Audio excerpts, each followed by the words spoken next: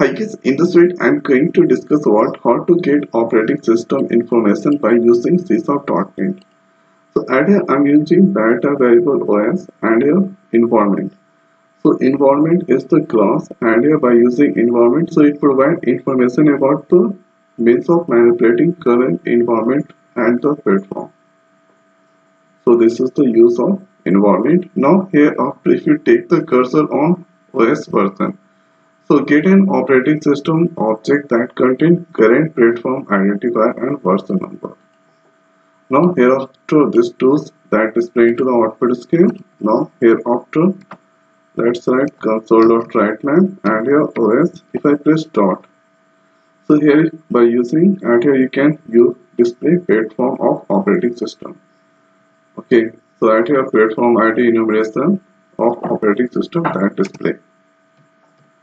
Now hereafter you can display OS dot or here you can display that's the display service pack. Now hereafter OS dot and here going to display version and here OS dot and here version string. So if you like to know more detail about service pack, so I take the cursor at this point. So get the service pack version represented by the operating system. And here this is the version, get the version object that identifies the operating system. And here this is the detail about version string. Now hereafter let's execute and check the output. So and here the first is platform, next is service pack and last. So here you can see. So this is the output, it's the display. So platform that I'm using pin 32 NT. So service pack and here it's the display.